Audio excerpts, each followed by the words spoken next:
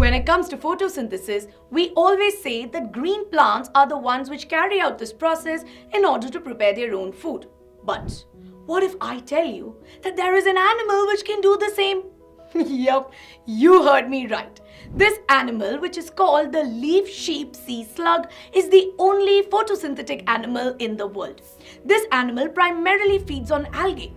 But instead of digesting it like a meal like us, it incorporates the algae's chloroplasts into its own cells.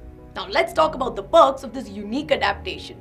By utilizing photosynthesis, the leaf sheep sea slug gains extra energy, making it more resilient and allowing it to thrive in environments where other animals may struggle. A photosynthetic animal.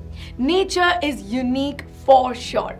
Now, if you found this interesting, don't forget to let me know in the comments below and hit the subscribe button for more such interesting information.